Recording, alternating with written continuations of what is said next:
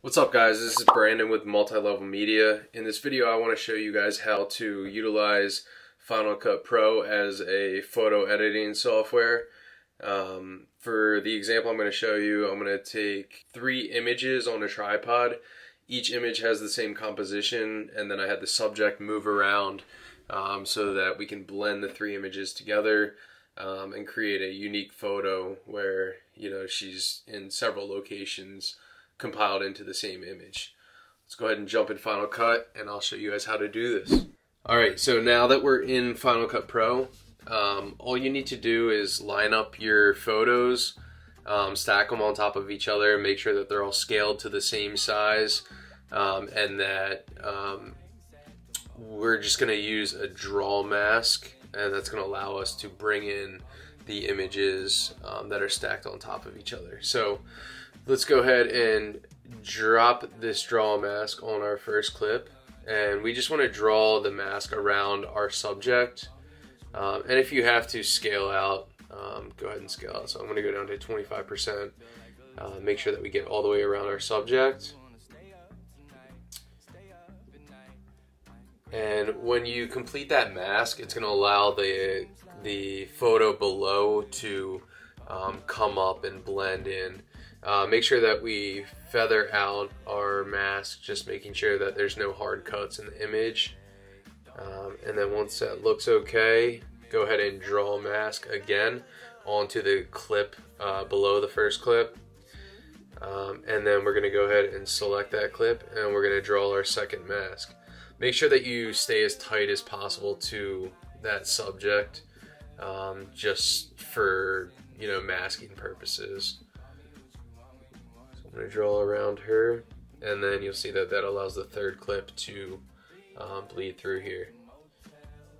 So again, I just want to feather up that mask, make sure that there's no hard cuts, and then let's go ahead and fit it to size.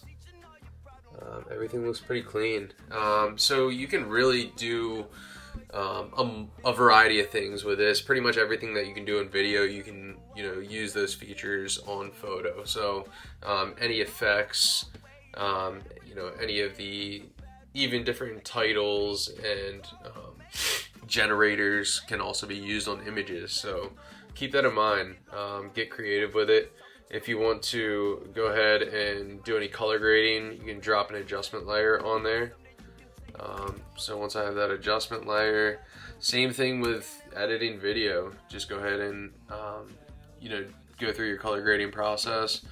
I'm going to go ahead and put a LUT on there. So you just drop this LUT on the adjustment layer.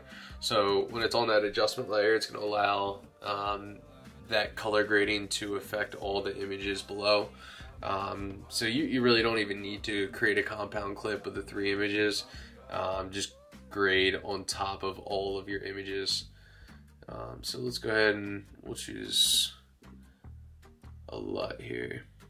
When you use LUTs, try not to use too much. I mean, I'm doing 0.45. You know, you can see the difference there. But yeah, play around with it. Once you get an image that you actually like, we'll go ahead and export that. So again, once you're completed with your color grading process, just hover over that image, make sure that you're somewhere in that timeline over the image, and go to your export function, and we're going to save current frame. So when you save that current frame, it's going to allow you to export that as a PNG image. Next. And we can go ahead and export this. Alright.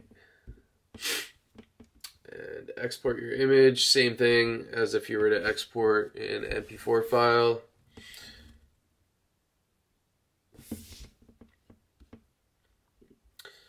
Alright, let's check out our final image.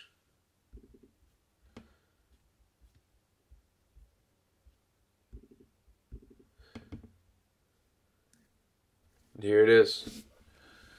So again, just make sure that you keep the proper composition for each of the images that you take and you want to blend.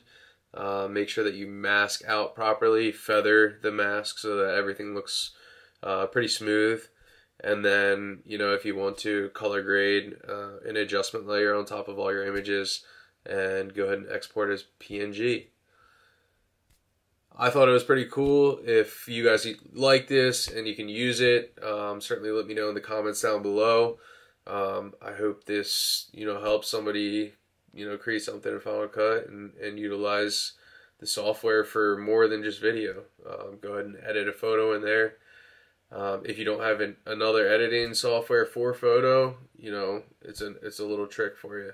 If you haven't already, go ahead and subscribe. Put on those post notifications. We will see you guys in the next one.